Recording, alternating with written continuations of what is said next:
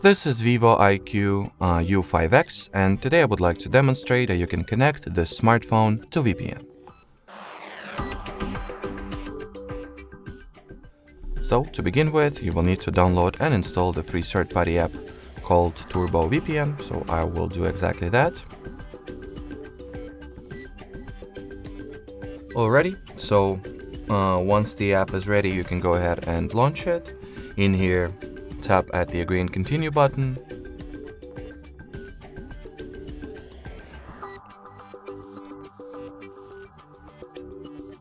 Then hit the cross icon to skip this ad. And finally, in order to connect your device to VPN, you gotta simply tap at the caret icon over here. Then confirm the connection request and wait for a few seconds.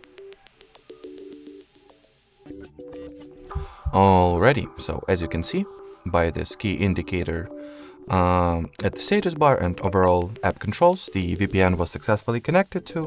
While connected to proxy/VPN, you can change the server or even the country or city that you are currently connected to. So I'll reconnect myself to somewhere in France, for instance. And finally, if you would like to turn the VPN off, you gotta simply tap at this cross icon over here, choose the disconnect option, and here you have it. Alrighty, so that will be it for this video, guys. Thanks for watching, and bye-bye.